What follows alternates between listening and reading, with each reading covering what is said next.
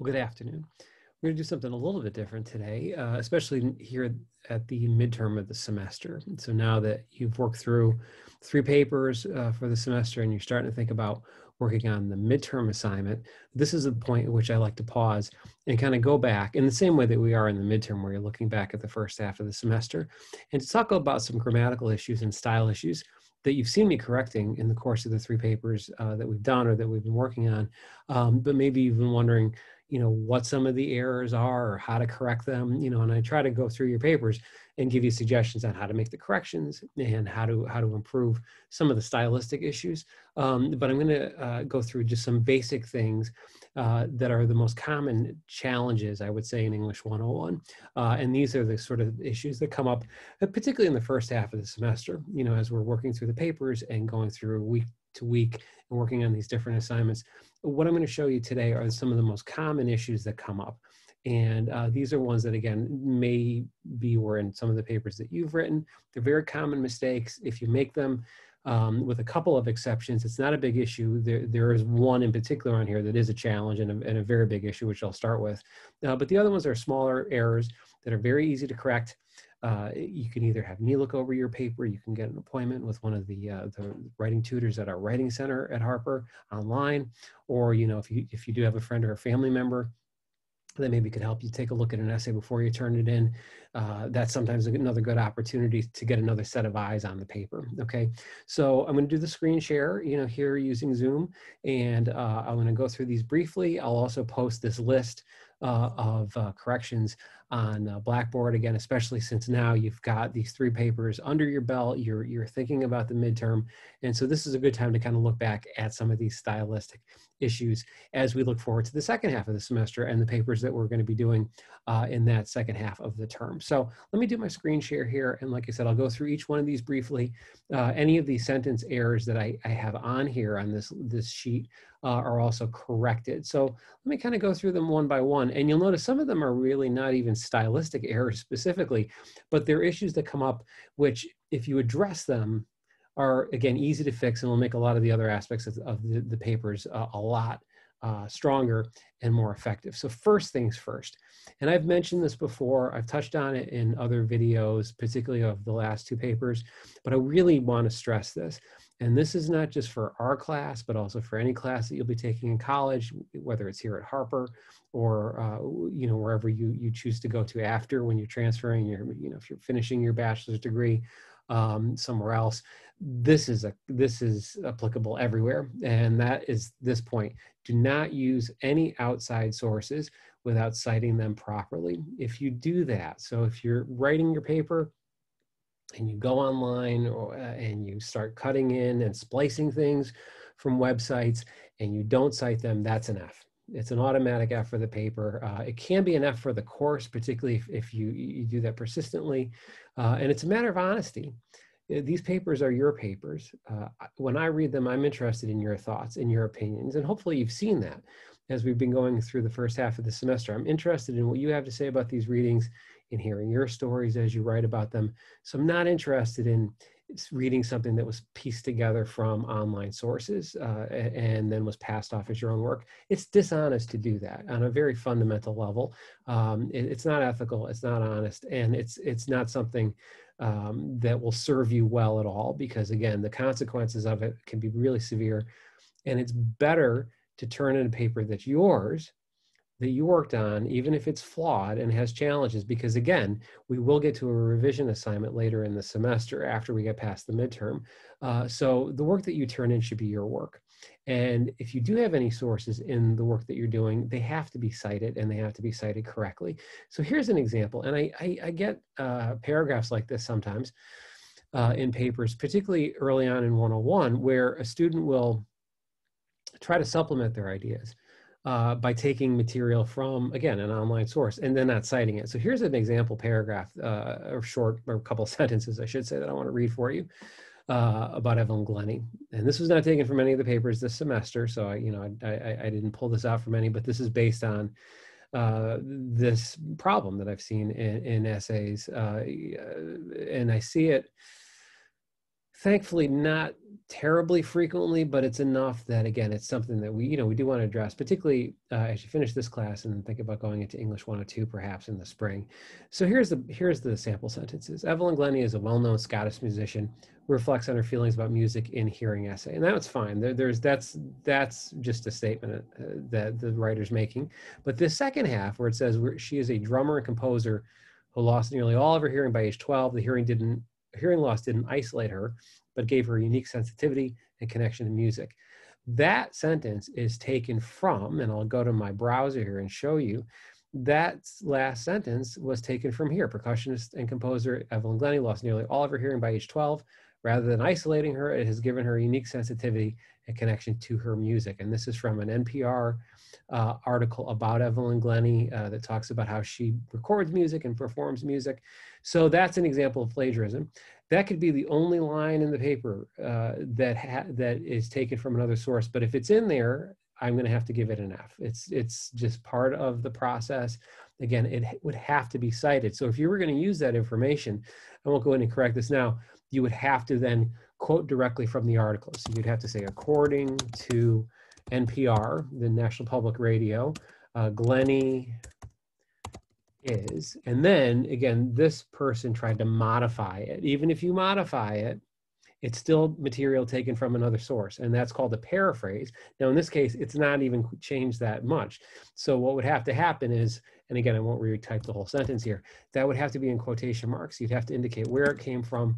And if you did that, you indicated where it came from, and you also put that in your works cited, I'm not going to give you an F for the paper, because that means you're showing where the source came from, and you're identifying it, and you're showing the reader of your paper, who's me, that this is a little more research that you did. Now, as you've noticed, I very specifically, for all the papers we've done, mentioned whether or not you need to use sources, right? And at this point, we've only been using the readings for the class. So don't do it. I mean, again, I could lecture you for a couple of hours on this and why it's not a good thing to do and why you can get into a lot of trouble for it.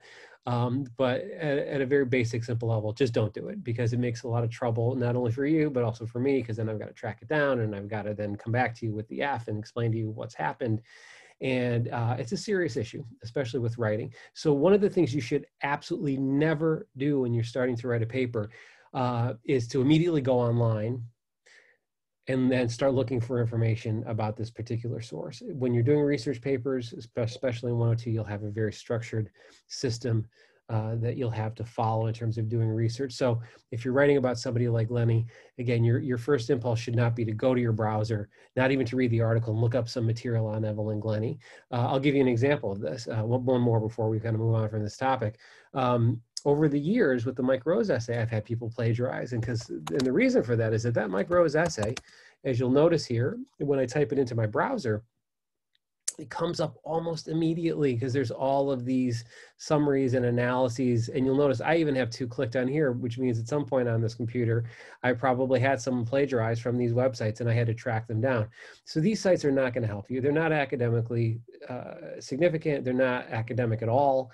They're cheating websites. So don't use them. Write your own papers. If you're struggling, just ask me for help. Now, you can either email me, we can do an online Zoom session if you want to. I am always happy to help. And hopefully you've seen that in the way that I get the papers back to you with my comments and the way that I respond to you. So I'm always happy to help. So there's no reason to plagiarize anything. Okay, so that's the first rule.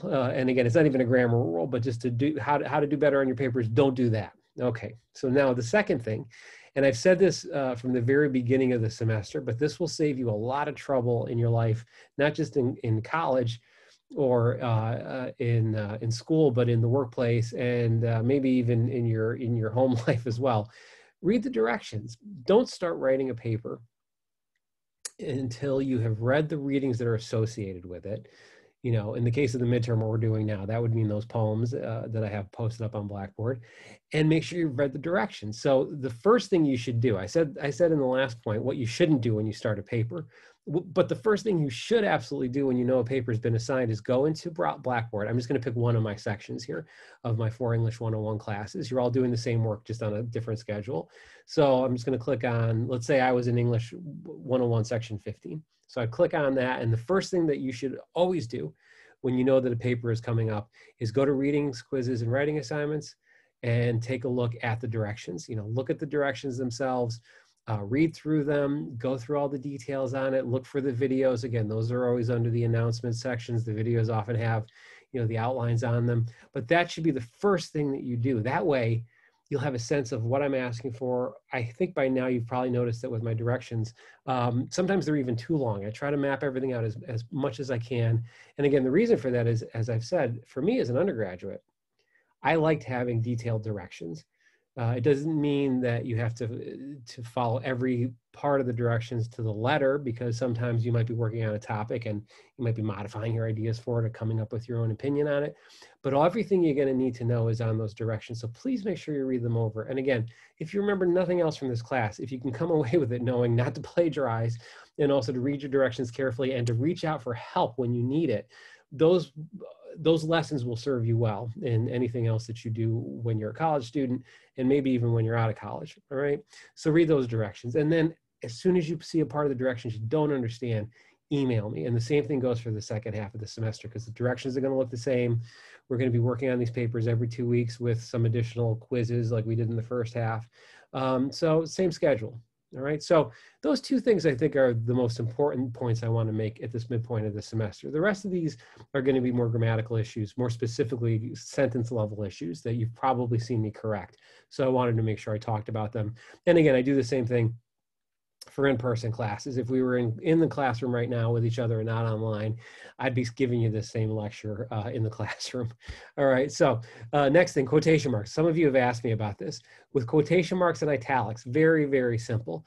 First off, any short works are always placed in quotation marks. So the titles of short works are in quotation marks. Those are things like essay titles, poem titles, the titles of short stories, or articles in newspapers and magazines. Song titles are always in quotation marks, whereas italics are used for longer works, right? So that would be movie titles, TV show titles, novel titles, newspaper, magazine titles, website names, when you're putting them into your works cited. Those are all longer pieces. I had a student last year who said that the way she remembered this was that longer works make things tilt over. So she thought of italics as indicating something that's longer, like, again, a full-length book, so full-length book, and the title of a full-length book is going to be italicized because it's a longer, heavier work.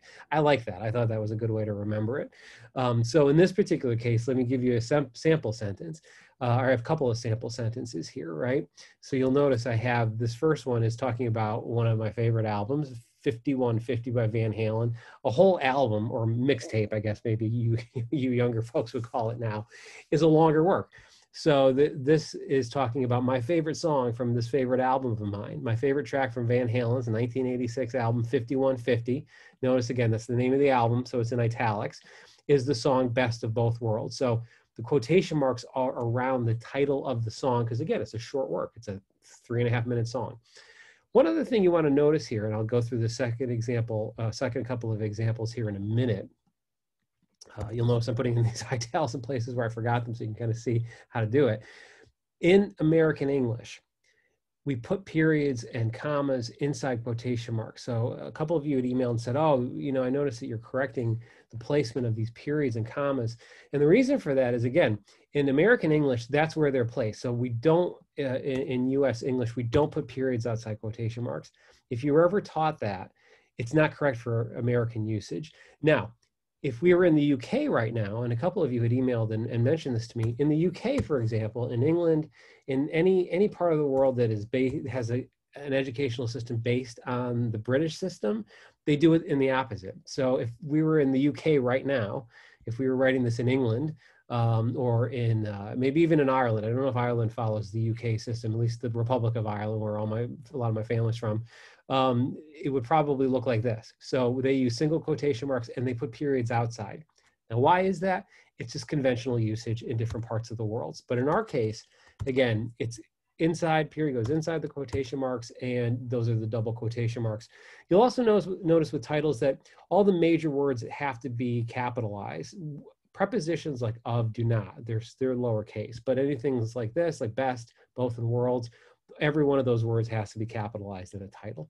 I'll skip over the second one on Jamila Woods because it's very similar to the first sentence here, and you can read these over on Blackboard. Here's another one that would have been relevant for those of you maybe that were taking photographs for paper number 2 to write about from, a newspaper or magazine source. It says here, I read several articles from the New York Times. New York Times is a newspaper, so it's italicized to research this paper. I learned a lot from an article called What's Nostalgia Good For, written by John Tierney. So again, the article is What's Nostalgia Good For. We may actually read that in the second half of the semester. I sometimes use that article in the second half of 101.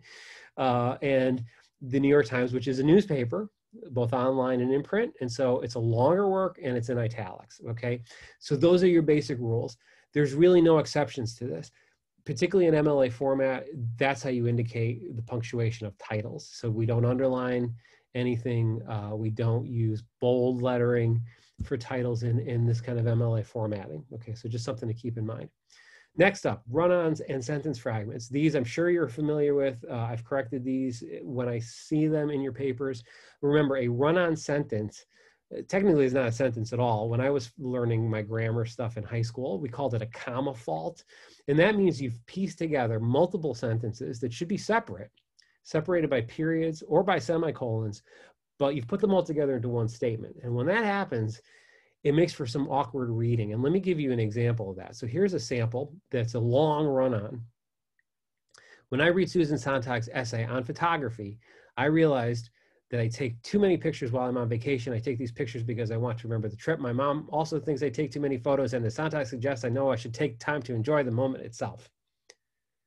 You're going to run out of breath with something like that. That's not a complete sentence. It's actually multiple sentences that have all been kind of squashed together. Typically in 101, I see that in papers maybe that were maybe a little bit rushed, where maybe you didn't have time to go back to really edit them and look at them carefully. It can also happen if you're writing quickly and you're not making a distinction between your writing voice and your speaking voice. We all speak differently than we write. So writing and putting words down on paper or on your computer is very different of a process than texting or sending somebody an informal email or just speaking something out. And so you want to make that distinction. The reader has to be able to navigate your sentences. So the more pauses you can put in with periods and commas, the more they're going to be able to absorb the information that you're trying to express to them. So let me show you the correction for this. And it's a basic correction. I should also mention when you're correcting fragments, which are incomplete sentences, as we'll see next, and run-ons, that there's multiple ways to correct them. And again, everyone has a different writing style. So there's no one way to correct any error like this. So that's also something to keep in mind. So what I'm going to show you next here is a very basic correction that does the job and separates the ideas into multiple sentences. So here it is. When I read Susan Sontag's, or when I read Susan Sontag's essay on photography, I realized that I take too many pictures while I'm on vacation.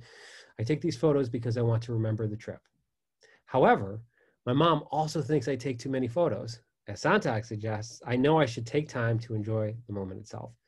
So you'll notice, even as I read that, the periods distinguish the different ideas that are in each one of those sentences, and they give a pause, not just for you as the writer, but also for the reader. So the reader can then read each one of these pieces slowly and then absorb the information that you're giving to them. And that's the whole point of using punctuation marks, is to basically to control the way in which the person who is reading your work is reading it. So you control the message that you're sending to them, and you're doing that through these subtle little shifts in punctuation.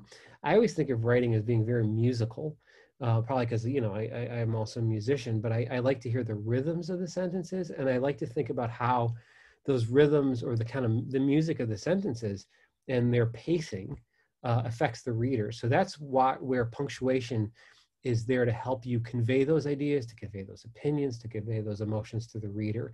And so again, we all might have a different way of approaching this correction, but that does the job. So that's a correct set of sentences. Now, I'll sometimes have students that say, oh, those sentences seem so short. They're so concise. Sometimes concise is exactly what you want. And I think you're going to find that in whatever profession, most of the professions that you guys are going to go into are going to be ones in which you're going to mostly have to write really compact, informative, concise pieces of writing, whether it's letters or whether it's memos or whether it's reports that you have to write. it's really a skill to be able to write concisely and effectively. Because again, the goal here is to communicate your ideas as effectively as possible to the reader. Okay, so that's something to keep in mind. Fragments are the opposite end of the spectrum because in a fragment, you have an incomplete sentence. It's usually one that lacks a subject or it lacks a verb. Sometimes it can lack both. And it results in things like this. And these are probably easier to identify. I noticed that when I point these out, students are usually able to correct these much more quickly because you can really hear the mistake here. First thing I do when I sit down to write a paper is to make an outline of my thoughts so that I can keep my essay organized. That second part's a fragment. The first part's complete. Why? Because it says the first thing I do, so I and do here, right, for subject and verb, that's complete. But here, an outline of my thoughts so that there's no subject there. So the way to correct that would be to do the following. The first thing I do when I sit down to write a paper is to make an outline. I make an outline of my thoughts so that I can keep my essay organized. You need that first person, you need the I in there because that's the subject of the sentence. You're the one making the outline. And so for the sentence to be complete, it needs the subject and the verb. Now, do some writers use sentence fragments for effect? Sure, they do, especially people that do creative nonfiction, any kind of fictional writing, poets. But that's a different kind of writing. So the writing that we're doing is sort of very fundamental. It's the foundation. You can't work on the attic of your house, as a couple of you were mentioning to me a few days ago. You can't build the upper floors of the house until you have the foundation. And that's Cody, who's in one of my classes, had also mentioned that a couple of days ago to me in a little online session we were doing. And I agree with that statement because you can't really build the rest of the house until the foundation is there. So the idea of using sentence fragments is something you can eventually do, but you need to have that foundation first, and then you can experiment with the form. And that's the way to become a good writer. Learn those basic rules first. Have confidence with them, because then later you can change the rules around. You can use them for your own purposes when you're trying to express an idea to a reader. Okay, so those are fragments. Again, they're pretty easy to correct. These last few I'm going to do much more quickly because they're just basic sort of final reminders. I is always used for subjects of sentences, so avoid doing something like this. Me and my sister loved going to our Aunt Judy's house for Christmas. Me has to be used for objects, the second half of a sentence. If you had a sentence here that said, my Aunt Judy gave me a gift, me is used again for the object of the sentence. Okay, it's that objective part of the sentence where something is being given to you. But the correct way to do this is to say my sister and I loved going to our Aunt Judy's house at Christmas. So because the way to remember that is if you read the sentence as me loved going to Aunt Judy's house, that's not going to sound right? It sounds awkward. But I loved going to Aunt Judy's house. It sounds correct, right? It sounds correct as you read it to yourself or as you hear it. So keep that in mind as well. Some grammatical rules are based on what sounds better and what reads better when you're writing. I mean, long ago, someone came up with some of these rules because they realized that they worked, right? And so that's a good example for using I in sentences. So if you've seen me correcting that in the subject parts of your sentences, that's why I was correcting it. I've already mentioned to read over your final draft carefully as you can. I know we're all very busy, especially under these current circumstances we're living in. These again, it's a cliche to say these are unprecedented times, but they are, and you have to keep that in mind. But as best you can, if you can get some extra help, if you can read over that last draft of the paper and look for some of these errors, I think you're going to find that a lot of those issues are going to go away, because by reading it over, especially if you're able to read your paper over after you've let it sit for at least a couple of hours, if not even a day, maybe let it sit, write the paper as early as you can, and then give yourself some distance from it. That's my other bit of advice. Some folks have said, well, how can I do better? How can I improve? Don't put off the paper to the last minute. I always give my assignments 2 weeks ahead of time. So by the middle of the week after you get the assignment, you should have started on it. Don't wait to 3 days before the assignment, because you know yourself, you've got family responsibilities, you've got work responsibilities, you have other classes. So to the best of your ability, my advice would be to start early and work up to the length of the paper, even if it just means you write one paragraph every day or 2 paragraphs every day, if you do that slowly, you're going to find that your papers are going to be stronger if you take your time. And taking your time doesn't mean that every day you got to write a new draft of the paper and reinvent it. It might mean doing an outline one day. And then the next day you add a couple of paragraphs to your outline. And then the next day you add a couple more paragraphs until you have the whole paper. And at that point, you can have plenty of time to edit it, but take your time. So if you're in the habit of procrastinating, of trying to do papers like the day before or the day of or 2 days before, I would recommend trying to break yourself of that habit. I know I have friends that tell me, oh, I write better when I'm under a lot of stress and pressure. I guess I see that point for some people. That's never worked for me. So I don't advise doing that. I don't advise writing papers the day before, particularly as you get further into your college classes and you've got research papers that are going to be a lot longer than the ones you're writing here in English 101. So as best you can, if you can get this paper started earlier, just a little bit, try to avoid procrastination. That's a huge challenge. And a lot of the mistakes and errors that come up are coming often out of that problem. People rushing, people not really taking their time. So it's something to keep in mind, not just for this class, but for any of your classes.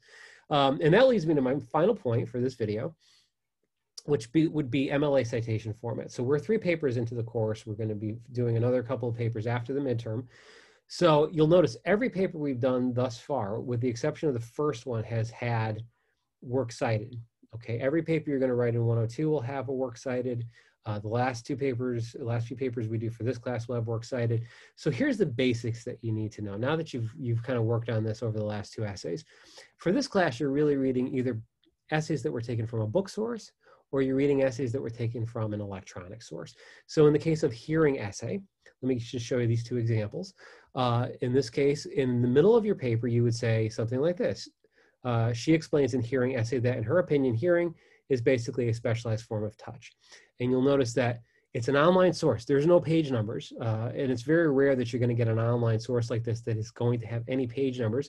So in MLA format, Modern Language Association, which we use for English and literature and other humanities classes, all you have to do after the quotation is to put the last name of the author in parentheses, and you'll notice the period goes to the end of the sentence. That's the correct format for MLA formatting for online sources. And then at the end of the paper, you always have to have a works cited. Anytime you're citing anything, there's got to be a works cited at the end of the paper after the final paragraph. It would look like this, pretty basic.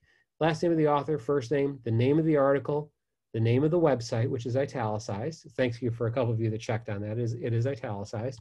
If there is a date for the article, then you put the date in. Not every website and every article on a website is going to have a date on it. So if it doesn't have it, you just leave that part out. In the case of Glennie, however, if we go to the website here, I probably should have just clicked on that link, you'll notice that the date is right here. So here's the name of her website, full name of it, the name of the article, and then the date that she posted it back in 2015, okay?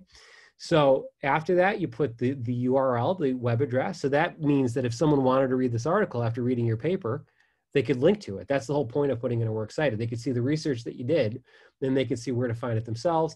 And then the access date is there. I talked with a couple of you about this to show when you read it, because these are online sources. They might change, they might be modified in some way, they might disappear altogether.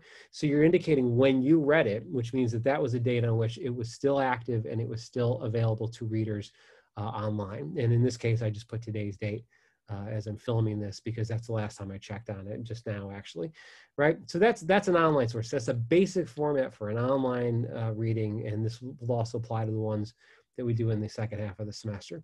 Now, if you're using a book source, like we did with Sontag, I took that article, that essay from a longer book of hers, you do the following. Now, we also got some practice on this with paper number 2. This is actually a sentence that's based on one of the readings we're going to do in the second half of the term, John Porcelino's Perfect Example, a memoir. And so here's a sample sentence. Just before he decides to go to NIU for college, the main character in Perfect Example says, I bet everyone in college listens to the band Husker Du. And that's a line you're going to see from that autobiographical book that we're going to read in a few weeks. And in this case, you put the last name of the author and the page number. So if there is a page number on your source, if it's a book source, last name of the author, page number. That's all you need. No commas in it, no P period, no date, nothing like that. For this format, it's last name of the author and the page number. And again, the period comes at the end of the sentence. For the works cited, and this is going to look a lot like Sontag, last name of the author, first name, the name of the book itself, which again is italicized because it's a book title, the name of the publisher, in this case, his publisher is Drawn and Quarterly up in Canada, and then the year it was published. That's it. MLA is a pretty basic format. You're going to do even more work with that when you get into English 102. We'll do more of it in the second half of the semester of this term. What I also recommend, and I believe I may have put this on the website for the class. If not, I highly recommend using the OWL, the Online Writing Lab at Purdue University. They have an overview of pretty much any citation format that you would have to use for any of your college classes. So let me show you an example. If I go to the main page here, I'm on the MLA part of it. This is free and open to the public. I've used this for years. I've used this for my own articles when I have to look up citation formats that I'm not really familiar with. So I use this website all the time. And you're going to notice on the left-hand side of the page here, all these different guides. These are the most common 3 types of citation formats you would use in your college papers, okay? So if you take a look here, you've got the MLA guide. APA is more commonly used for social science, education, psychology. In those classes, that's probably the format they would ask you to use. Chicago style is used more commonly in history. Some social science classes, but again, I think of Chicago manual style as being more for history papers. Maybe some social sciences that are more historical, but those are the 3 main formats that you're going to use for any paper. So this is a great website to use. Again, for us, we're using MLA. So the guide is here, all these different types, all these different resources. So these are there for you to use. I know some students also use things like, I think it's Citation Machine. That's not a bad site. Again, that's a site that can help you not only review the sources, but if you type in the source that you're using, it'll help you form the citations. This is a valid site to use. It is not a cheating site. It's not a plagiarism site. It's just a site to help you, as it says here, cite correctly and accurately. So it does have a lot of ads on it, which is not great, but which is why I tend to prefer using the OWL website. And I like the OWL website too, because it's like the old saying, you know, if you learn how to teach a man on how to fish, and he'll be able to fish for the rest of his life, right? So learning how to actually do the citations yourself is better, because you'll remember it better than just using the automated version on Citation Machine. So I highly recommend going here, looking at the website, which also has some ads, unfortunately, but I guess that's how they pay for it. And again, everything you're going to need to know is here. All right. Now, again, I want to show you an example of this. Here's a recent article, and I'll do this real quick, and then we'll wrap up this little video. This is a recent article that I had to write that's appearing in the book that I have coming out in the spring that I edited with a friend of mine, and one of my articles is appearing. So just to give you an example of why all this citation stuff is important and why it's valuable, this is an article that you know, my copy editor went through. You'll see it's laid out a little differently than your papers, because when something's going out for publication, these are codes that are used for designers when they're actually putting a publication together. But I wanted to show you the works cited that I have for this, because this was a good example where I had to modify how I was citing things, because I'm used to MLA. But our publisher for this book, Louisiana State University Press, they wanted something that was kind of a combination of MLA sourcing and Chicago manual style sourcing. So I had to look a lot of this up along with my co-editor to take what I already knew how to do, which is MLA, and then combine it with the Chicago style, right? And so a lot of this works cited here, and you'll see it's fairly long. This was all something that I had to look up. And I show you this because it's not like in my brain I had memorized all these different citation formats for these different entries. And these are all the resources that I used in this. It's like about a 20 page, 6,000 word article. Where did I go to help me do this works cited? I went to that resource. Like I said, when I was reformatting this over the summer and in early September for the book source, I went to this website. I went to, as I showed you before, I was like, geez, I don't remember how to do that formatting for Chicago manual style. So I went to the Purdue website, I went to the writing lab, okay, and I looked down here and I said, okay, how do I do that particular format? I clicked on here and I went to Chicago style, because our editor for the book said to us, we're going to use a version of Chicago style for your book, and so we need to have all the articles in the book follow that format. So I had to give myself a crash course on this. Now, why do I mention all that to you? Well, I mention it because even someone like me who's been writing for a long time, enjoys writing, does the best, I do the best I can. I don't know every single rule for every grammatical problem, every single citation method. You've got to use those resources. And we're lucky today that we have these electronic versions. You don't have to run to your shelf and get a manual necessarily to do those kinds of edits when you're citing something. And so I encourage you to use those resources. You know, in the second half of the semester, we're also going to be using the resources we have on the Harper Library pages. So those are going to be really, really helpful. And I'll show you how to use those in another video after the midterm. But again, these are all very common corrections and things that I wanted to reflect on a little bit here as we get ourselves into the midterm part of the semester. As always, if you have any questions, let me know. I apologize for the length of this video. Again, maybe you can watch it in different pieces as you go along.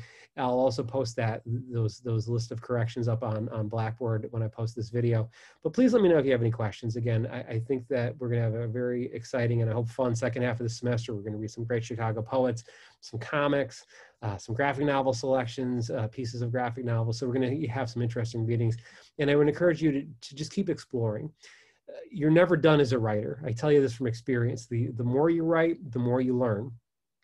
And sometimes the more you write and the more you learn about writing, the more you realize, as another cliche goes, that you still have a lot more to learn. And I feel like that every day as a writer. I'm still learning new things, and that's what makes writing really exciting and really fun. It's you don't reach one point and you say, okay, I'm done. I know everything now, and I'm not going to develop. You keep learning, and you'll find that as you get older and as you keep writing and as you keep developing your own voice as a writer, you're going to find that there's always new things to learn, and there's always new ideas to explore, whether it's through citations or readings or different writing styles or different ways of punctuating sentences. So I hope you have some fun with that, particularly as we get into the second half of the semester. Okay, so that's enough of my talking for this little video. I'll be back in another video with some more suggestions on the midterm. For right now, that's our little overview for this midpoint of the semester with grammatical stuff. I'll see you later.